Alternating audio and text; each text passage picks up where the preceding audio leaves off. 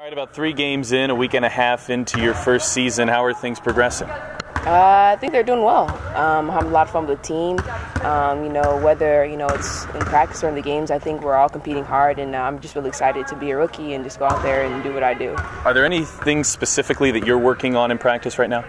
Right now, I'm just really looking to read the defensive schemes, and then just working on my low post moves. Do you feel like you're adjusting to the speed of the game, how that's changed from college?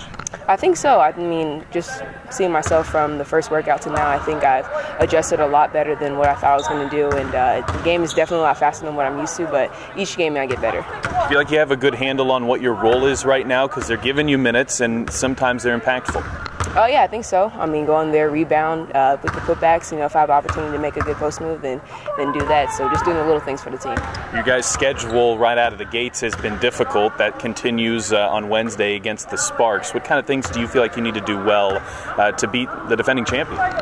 Really just limit their length. They're a super long team, know how to use their length well. So definitely do that and box out and limit their easy shots.